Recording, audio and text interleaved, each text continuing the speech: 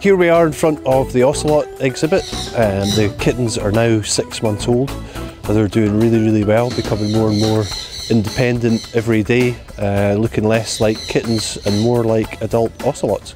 We're with our red panda family now, and even though baby William got off to a slow start when he was born, he's grown by leaps and bounds over the past few months. In fact, he's getting really close to being bigger than his dad, Firecracker.